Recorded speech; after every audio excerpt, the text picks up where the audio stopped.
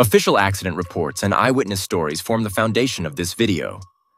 November 22, 2003 showed on the calendar. Every day, flights were scheduled to Baghdad Airport to serve American troops due to the conflict the U.S. had started under the pretense of delivering democracy to Iraq. American assault helicopters encircled Baghdad Airport to guard the American soldiers from elements hostile to them in the area. With helicopters on continual surveillance of the region in case of an attack on the airport, American soldiers apart from the military flights, Baghdad Airport had just one commercial jet on that day. It was a DHL cargo Airbus A300 freight aircraft. On the screen presently appears a genuine picture of the plane. Under an arrangement for delivery, the DHL cargo business had been carrying the mail of the American troops for 6 months. That day, the flight from Baghdad to Bahrain was booked. Should all have gone as planned. 24 years old, this jet belonged to DHL, a German logistics and courier firm. Eric was the Belgian flight captain, 38 years old. Just a year ago, he had been elevated from co-pilot to captain of the Airbus A300. Steve, a 29-year-old co-pilot from Belgium, was in the right seat. Just 3 months ago, the young co-pilot was married. Mario, an engineer and flight technician, sat behind the co-pilot and captain. From Scotland, flight engineer Mario was a family guy of 54 years age. After the Iraqi army fell, armed groups had seized many of its weapons at that period in Iraq. These long-range weapons were quite dangerous for aircraft at the airport. Turning now returned to the accident. At the start of the runway, the pilots granted complete engine power and authorization to take off. The aircraft sped on the runway in a brief moment, lifting with wheels off the ground. Within 5 miles of the airport, a rebel faction had arranged for the aircraft to depart. Furthermore, the flight crew had no idea of this strategy. The pilots started ascending at a sharp climb angle as a safety measure against any potential hazard around the airfield. The rebel group fired a missile from the ground as the jet was still ascending. About 8,000 feet, or roughly 2,500 meters, the missile struck the back of the left wing of the plane. The left side of the engine toward the tip of the wing was struck even if the engine was not exactly impacted. Along with starting a fire in the aircraft wing, the missile seriously damaged it. On every hydraulic system on the airplane, there was a pressure loss. Pilots lost control of vital components, including elevators and rudders, which are the most crucial pieces able to maintain aircraft under control due to the depressurization.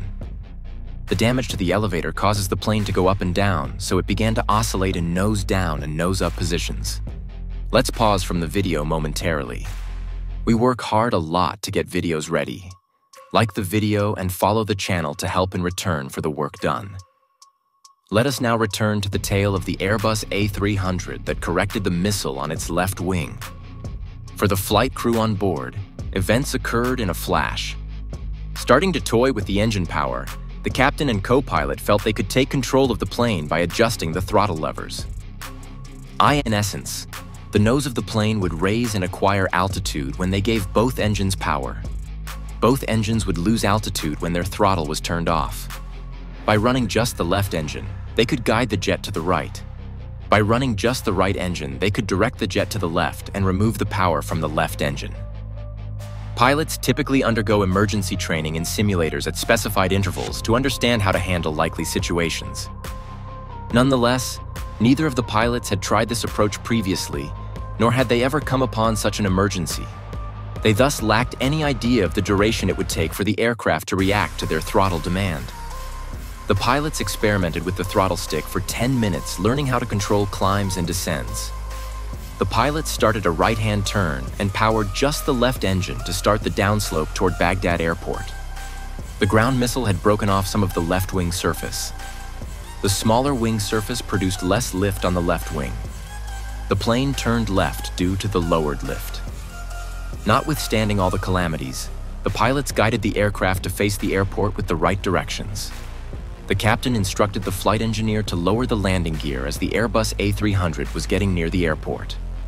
Lowering the landing gear automatically was not feasible though, since the hydraulic system was also used in that regard. Engineers have created a manual procedure in case such hydraulic failure causes the landing gear to fail to deploy. Gravity let the flight engineer manually pull the lever and open the landing gear.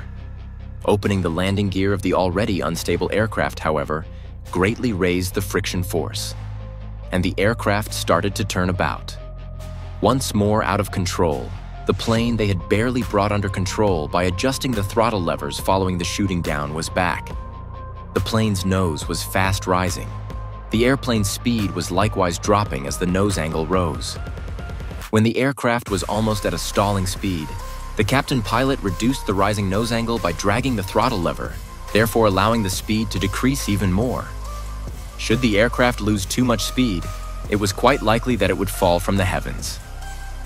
Luckily, the plane began to accelerate while the nose lowered steadily as the speed fell.